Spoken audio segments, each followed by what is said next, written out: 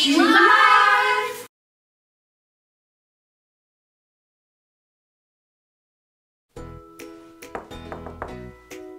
Come in!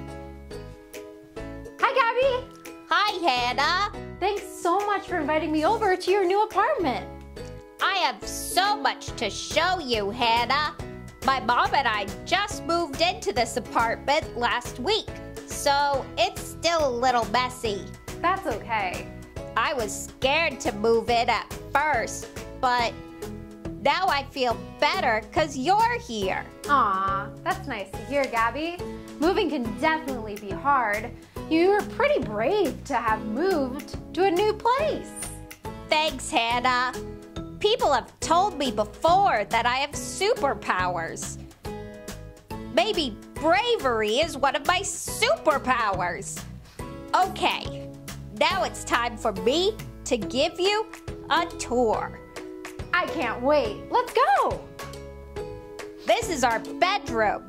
My mom and I are sharing one for now, but I have my very own big kid bed. That's awesome, Gabby. It also looks like you have a lot of cool toys. I sure do. Next is our kitchen. My mom loves to cook. She makes amazing waffles. That sounds delicious. Gabby, just hearing about those waffles is making me pretty hungry. Me too. This is our bathroom. I love to take bubble baths on the weekends. Sounds awesome, Gabby. Sounds pretty relaxing to me. So relaxing. Well, Gabby, thank you so much for showing me around your new apartment. It seems pretty cozy. Wait, I have an idea, Gabby. What if we spend today's episode talking more about the places that people live and the science behind it? I love that. Let's do it. Let's go.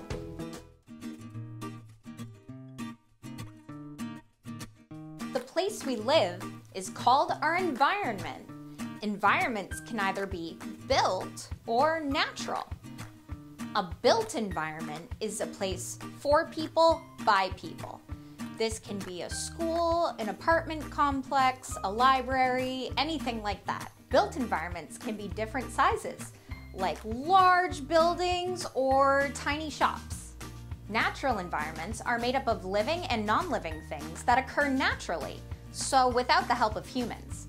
These can be trees, oceans, large rivers, small rivers, mountains, or rainforests. Let's play a little game to figure out if something is a built environment or a natural environment. When you see an image on the screen, say natural environment or built environment. Ready? Let's go!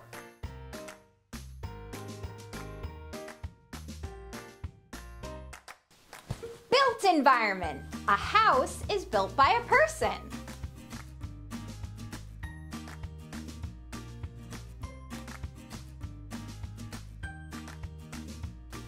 Natural environment. A forest occurs naturally without the help of humans. Great.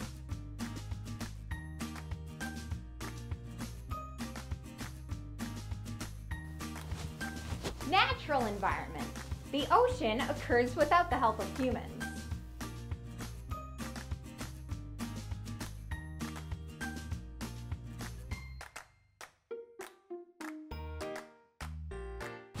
An apartment building is a built environment. Good job, everybody. Great job identifying the different environments.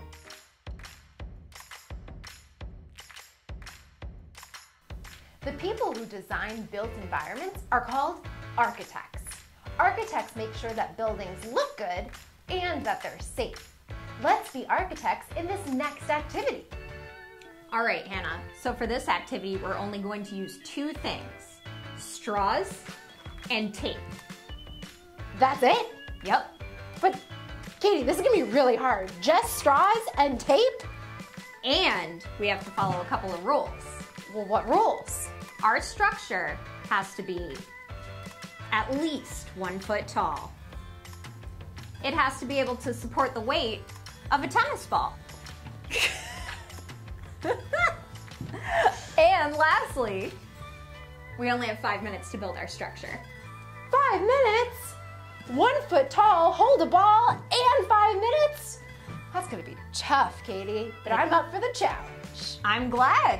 So why don't we get started? Let's do it!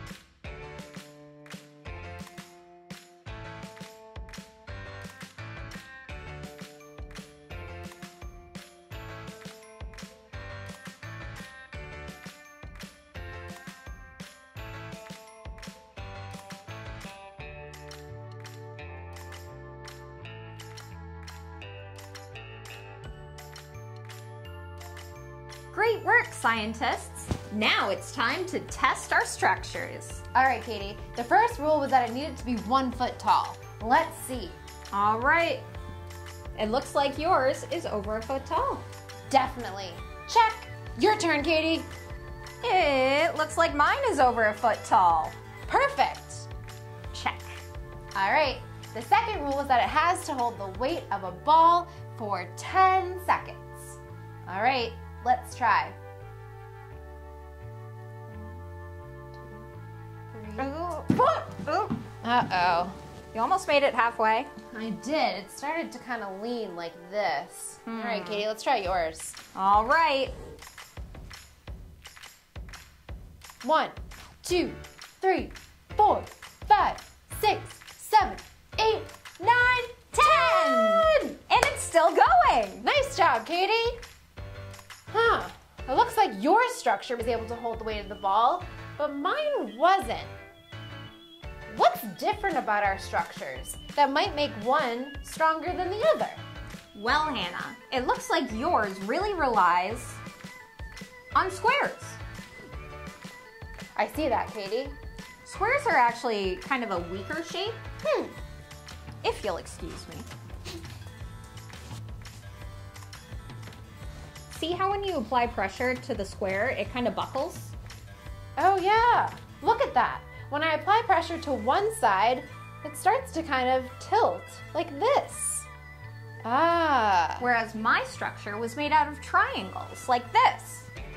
When you apply pressure to the top, it's not buckling. Whoa. It just stays in place. That's really cool.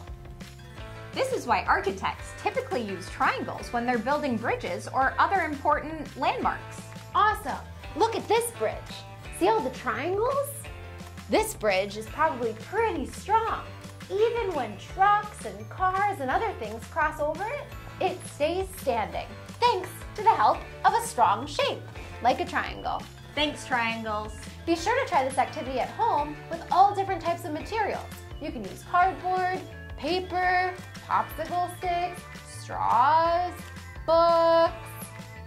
Yeah, that's kind of it. If you don't have a tennis ball at home, you can also use stuffed animals or other books. See which shape is the strongest in your structure. Can't wait to hear. Bye, scientists!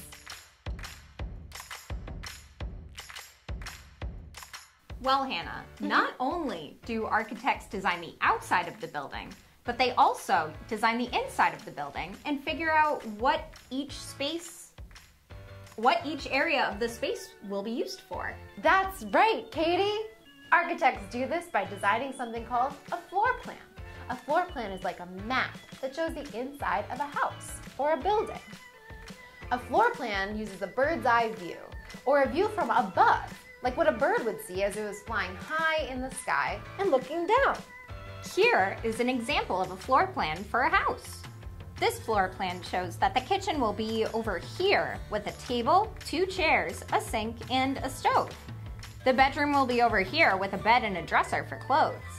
And the bathroom will be over here with a nice tub, a toilet, and a sink. From this floor plan, we can see that the bedroom will be next to the kitchen and the entrance to the house will be over here. This symbol represents a door. Okay, Hannah, let's use this big piece of paper and these shape cutouts to make our very own floor plan for our own dream houses. I'm ready, Katie. Let's go! Yeah!